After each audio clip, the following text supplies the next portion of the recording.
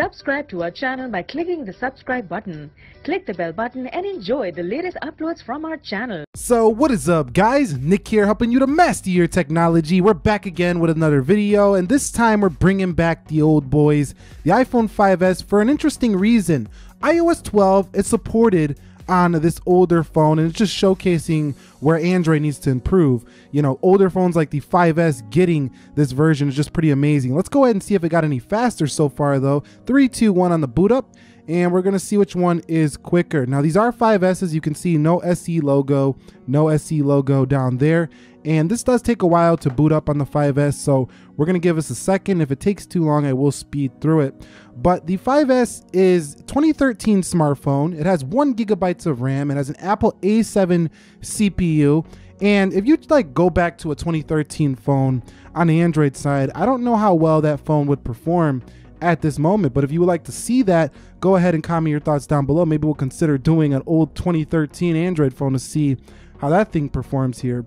But you can see it looks like the iPhone 5S is about to boot up here, but still dragging. But you see what I'm saying? It just takes forever to boot up here. I'm gonna skip the video if it doesn't boot up in a second, and we'll come back when they are done. Okay, the iPhone 5S is done right after you've seen on iOS 12 and then iOS 11. So the first win goes to iOS 12, but both very slow to boot up here. Okay guys, so we are now in the phones. Let's go ahead and see which one responds first on the lock screen, and you can see about the same there, so no differences so far in beta 1.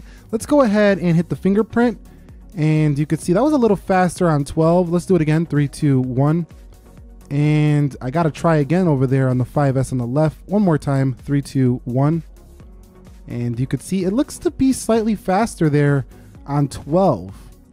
Well, there goes 11. So I guess not really. So not a big deal here on the fingerprint. We're not seeing any differences when it comes to just that animation going into the device. And I feel like that's something they could improve with the 5S, is even though it doesn't have second gen Touch ID, you could make that animation a little bit faster so it seems like it's faster going in. But so far, no differences there. I do want to test that camera on the lock screen, because the camera is one of the things that they touted to open much quicker. So let's go ahead and see how 11 does versus 12. 3, 2, 1. And you can see that was definitely much faster on 12. Let's do that one more time. 3, 2, and 1.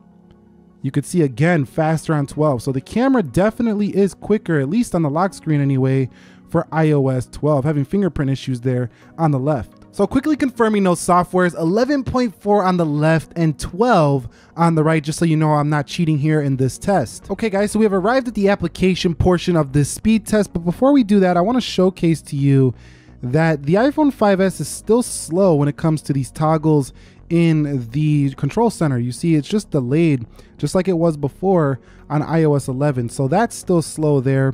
When you go over into this widgets tray, sometimes it does glitch a little bit here, but overall it still scrolls very smoothly on the home screens at least. But let's get into the application speed test here now to see which applications are faster on which phone, and if that increase they've been talking about at the WWDC, if it actually is showcasing yet, at least on beta 1.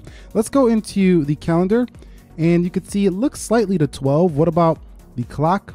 That's definitely a little bit to 12. The calculator, that looks slightly to 12 again.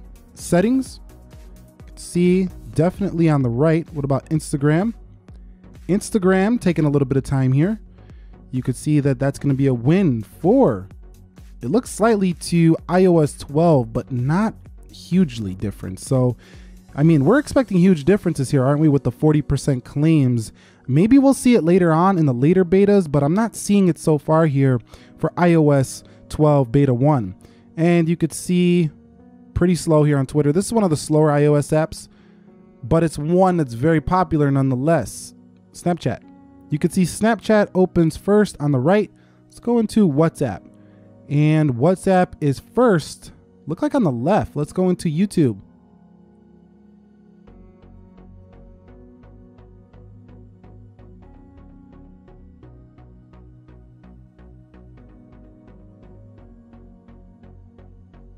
YouTube opens first on the right and then the left, like by a long shot. Let's go into Netflix, and you can see Netflix does open first on iOS 12, it seems like. So iOS 12 looking pretty speedy in comparison to 11. Like, it looks a little bit faster, but not like considerably faster like what we were expecting to see with iOS 12. But I'm not going to say that the iPhone 5S is going to remain slow, because we have many more betas that are going to come, and we might not see those speed updates until the later betas. So this doesn't mean that it won't be quicker. But if you're thinking about downloading this beta early on and you think your 5S is going to get much faster, it's not at this point right now.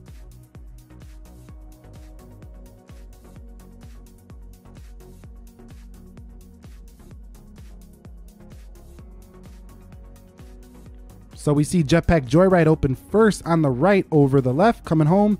Let's go into the next game, Slither.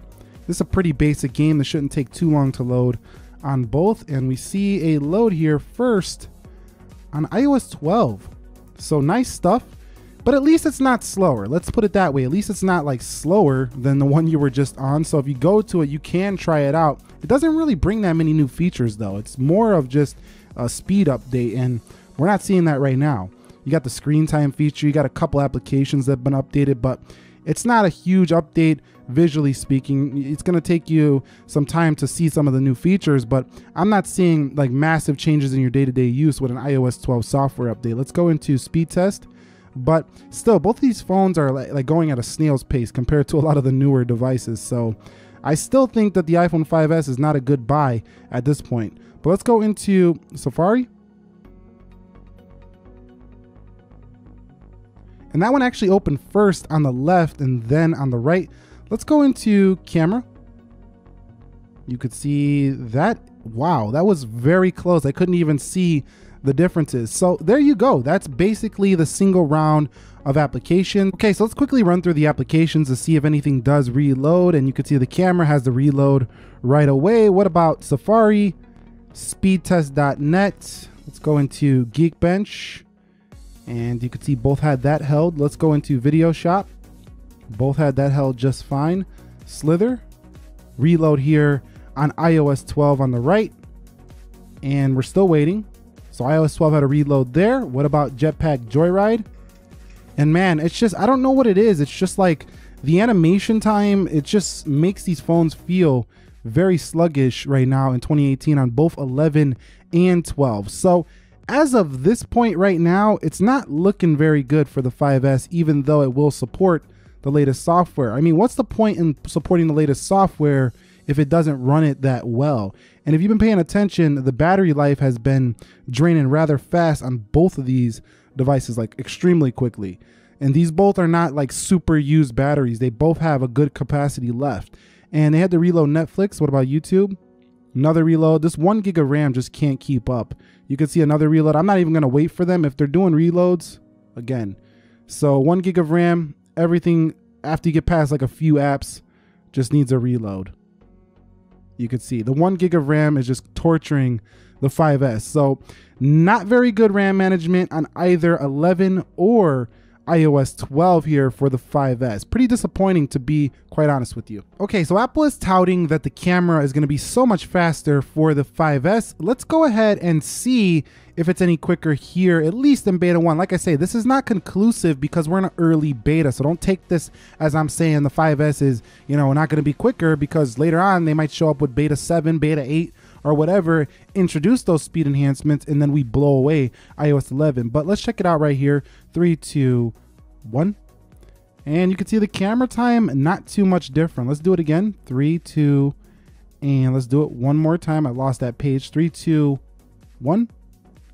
You can see not really a difference here. So beta 1, there you go. There's the speed test differences between these two. Now I'm not going to run Geekbench right now because in betas I don't really trust the Geekbench too much. I did it on the SE. Someone pointed out that, you know, they're not really too accurate, so I'm going to not do the Geekbench here for these two.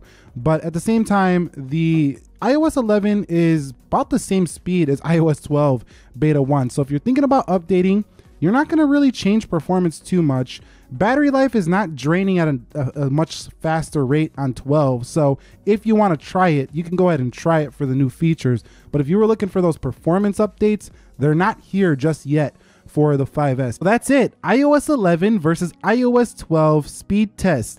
Basically, we can conclude here that the speed enhancements are not really apparent just yet for the 5S. They might come in later beta, so I'm not gonna say this is a conclusive speed test, but what this can help you do is decide if you want to run the beta on your iPhone 5S. And seeing as though the speed is about the same and not really different at all, might as well. Battery life actually didn't drain that much different from 11 either. Now, there's a few bugs in iOS 12 where the phone will crash sometimes on certain applications, so that might be the deal breaker for you trying this out. But if you just want to have a stable software, I would stay on 11.